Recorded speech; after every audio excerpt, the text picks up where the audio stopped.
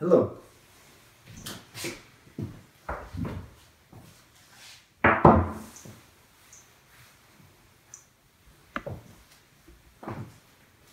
It's Mo Willems. Welcome to Lunch Doodles. You remember yesterday I asked you to get dressed up, maybe in something silly or something fancy. I got dressed up in something that is both silly and fancy at the same time. Maybe you didn't get dressed. That's okay. Or maybe now you kind of wish you had gotten dressed now that you see that I'm wearing my fancy glasses. So let's pause. Ready? Pause.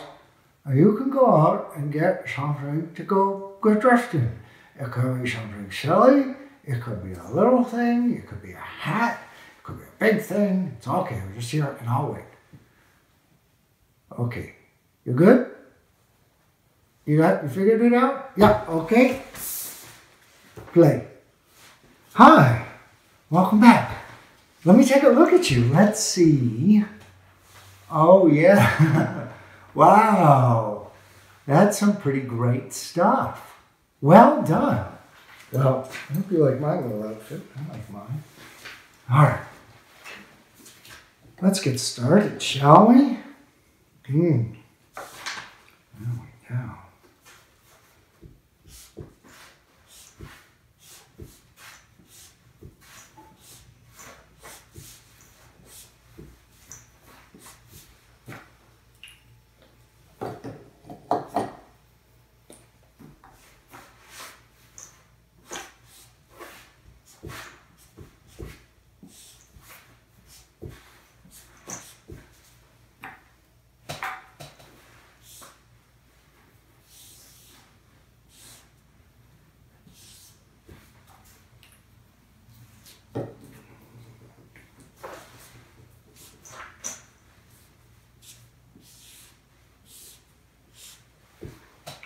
Today is Tuesday, March 24.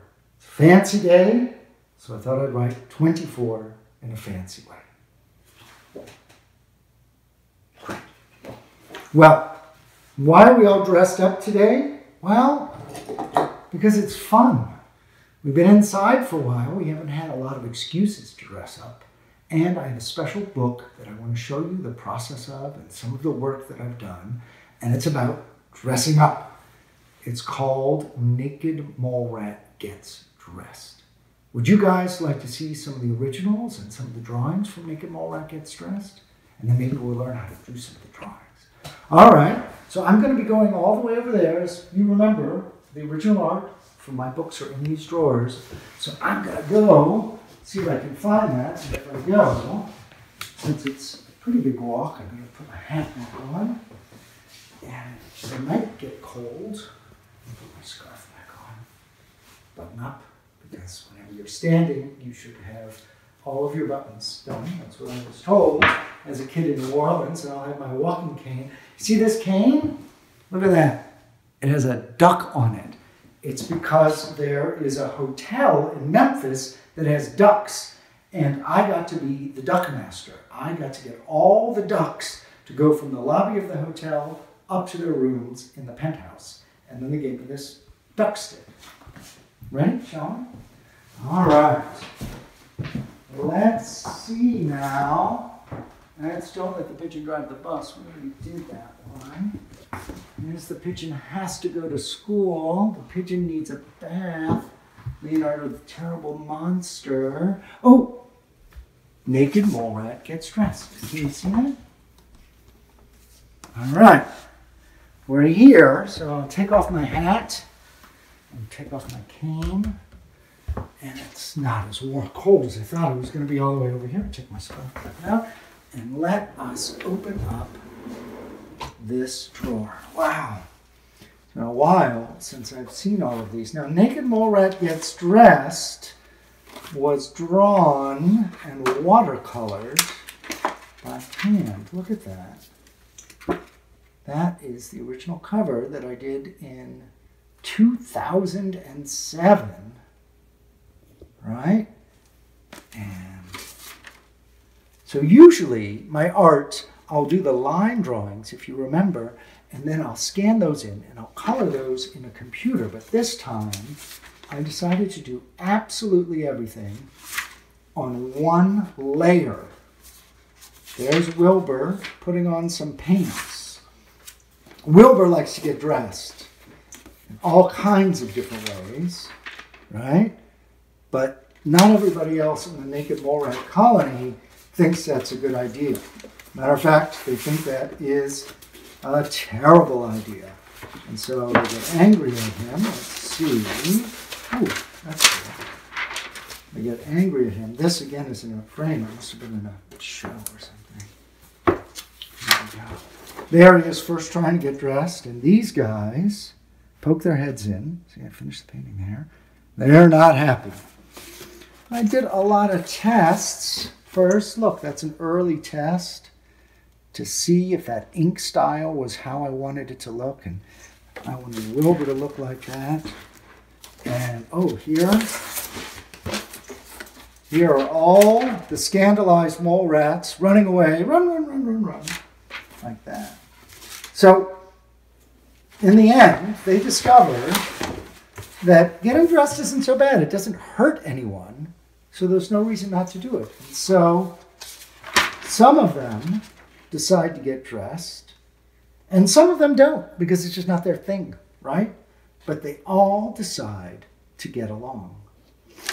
And then years later, I made a musical out of it, and we turned it into an album. Naked Mole Rat Gets Dressed, The Rock Experience. We did all these little silly jokes. I just saw real quick here. Oh, let me get on my knees here. Some of the original blues for that. Naked Mole Rats as different rockers. All right. There we go. I think you can guess. This says rhinestone teeth. I think that's a fun joke. So then, oh, here is the chart of all the different steps of those 40 surfaces. Didn't go that bad. Went pretty quickly. I didn't have that many revisions, although I ended up making a very big revision. So here's the original book. And Naked Mole Rats all have this flesh tone that's the same. And then years later, we did an exhibit that's right now in Indianapolis and is touring the country. And it had a Naked Mole Rat Get Dressed game. And I realized that the kids playing this game didn't have all the same color on their skin. And I realized that even though Naked Mole Rats do, the book is not about Naked Mole Rats. It's a metaphor, which means it's an ideas that aren't real that you can make to yourself. So then I redid it, and I changed the colors of the characters so that they would more accurately reflect the colors of the people that I see on the street and the people that are my friends and that I have dinner with and that I call and that I work with. I wanted to make sure that as many different types of mole rats were represented. Oop, look at that. See there?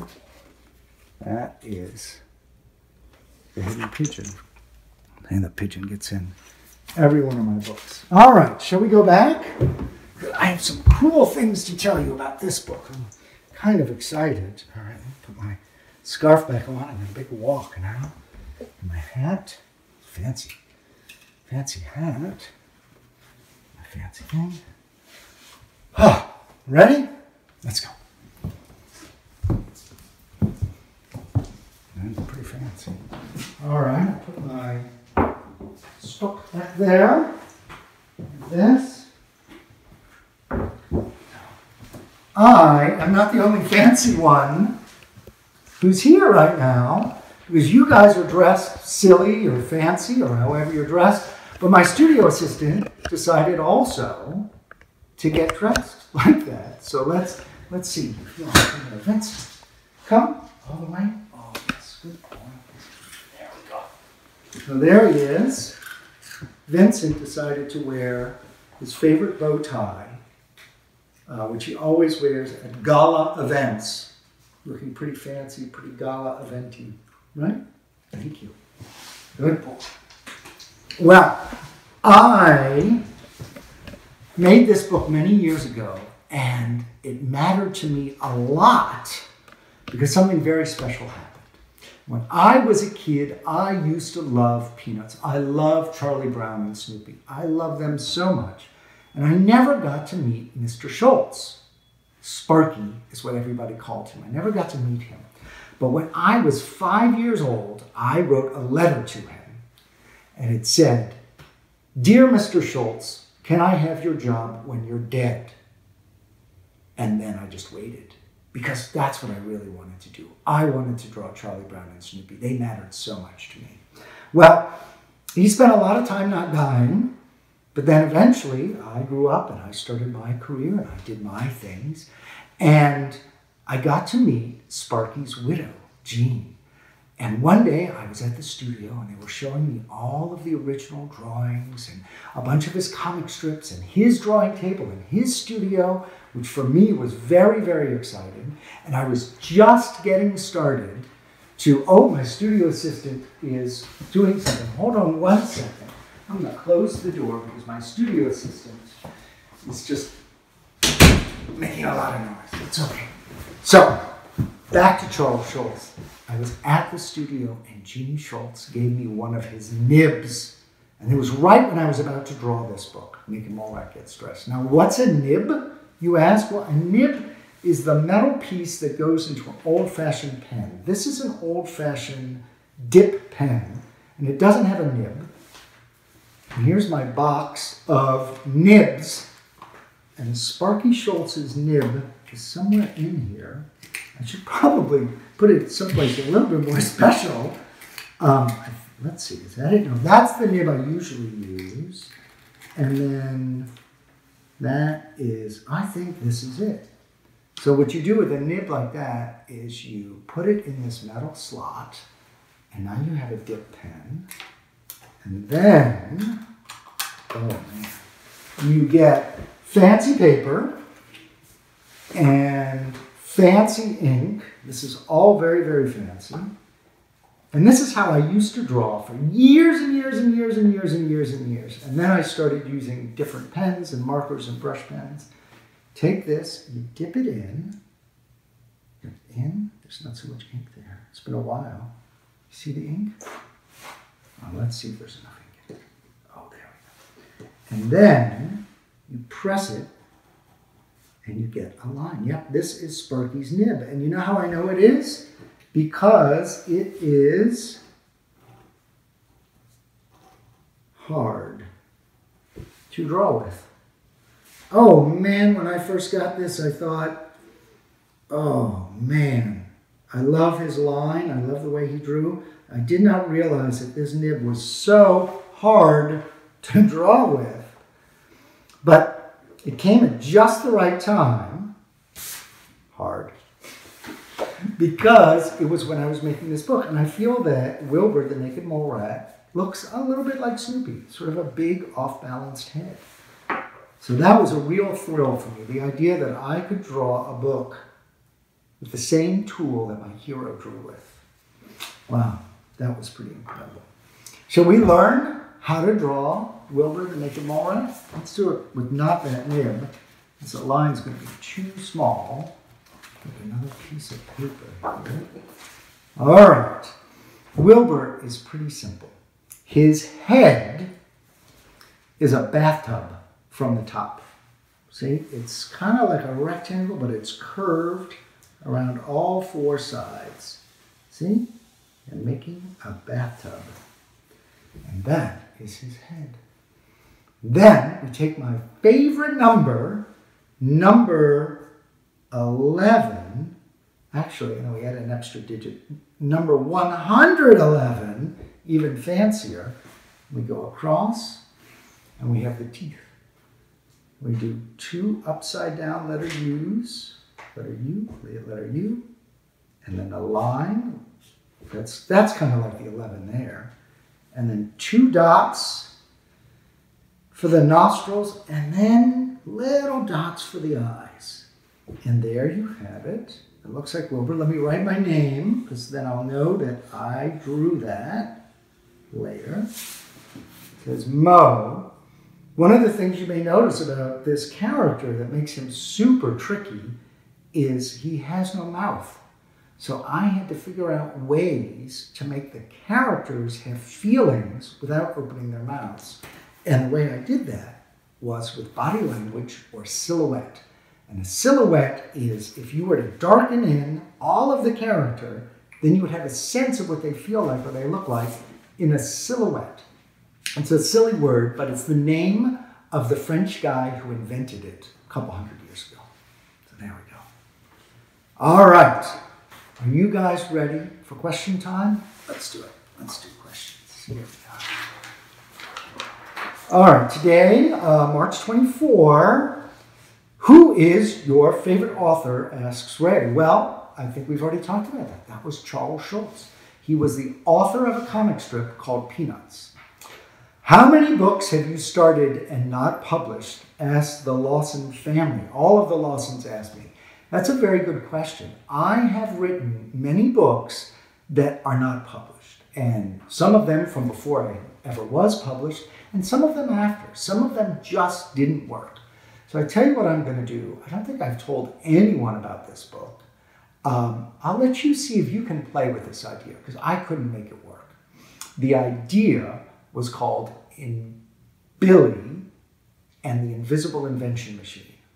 And it was about a kid who had a machine that made invisible inventions.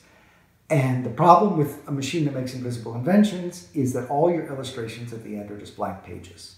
But anyway, didn't work for me. I spent about a year or two on it, and maybe you can come up with something interesting for that. Mr. Mo Willems, how old? Very formal, good. Well, I am, as you know, dressed up, so that's good.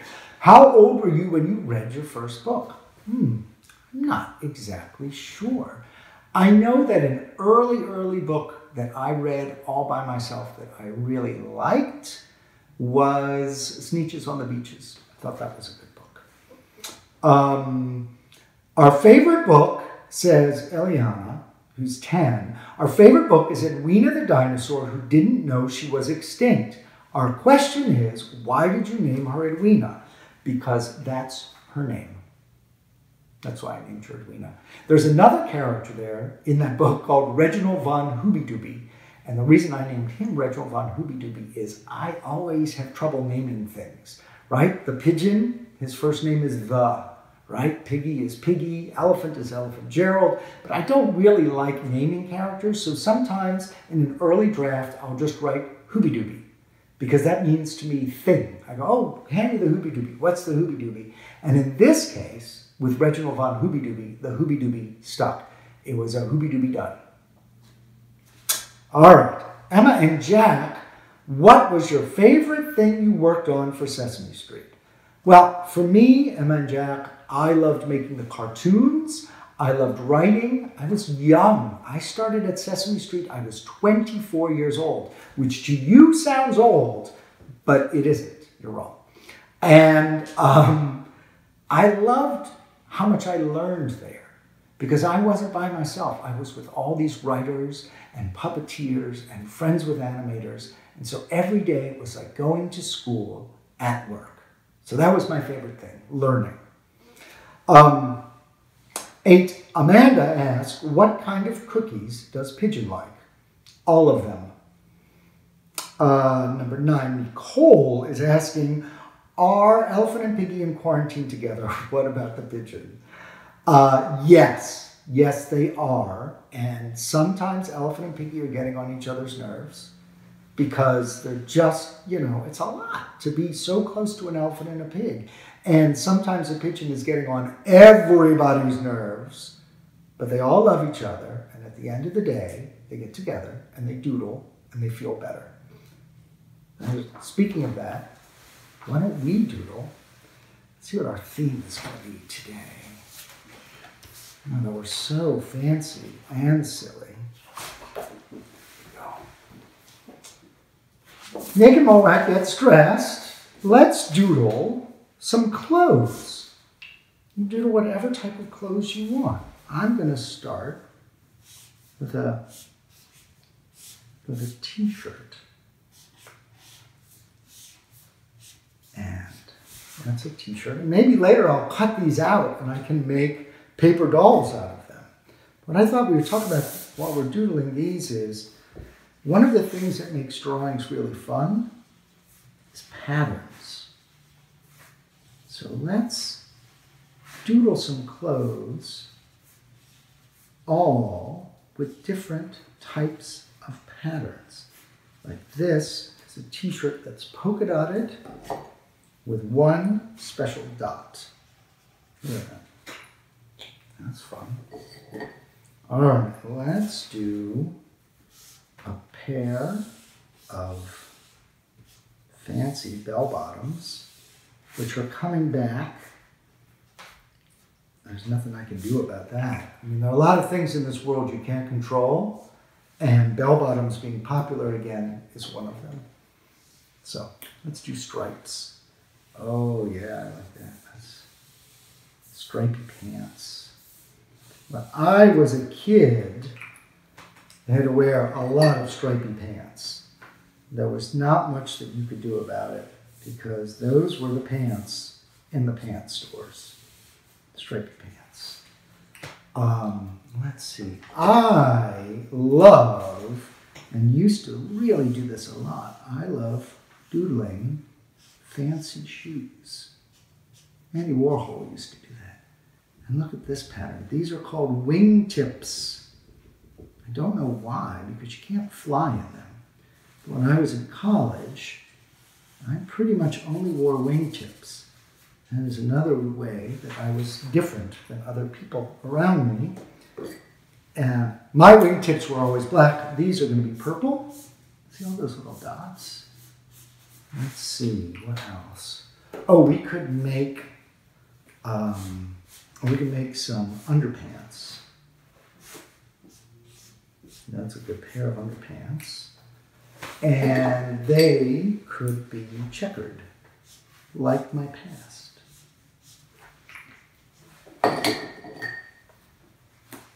Do this. Boop, boop, boop, boop, boop. All right, let's do that. Doop, doop, doop. See, it really doesn't matter what you draw, but look how much more fun they get when you get patterns. And sometimes I like to just doodle patterns all by themselves because patterns are just really fun.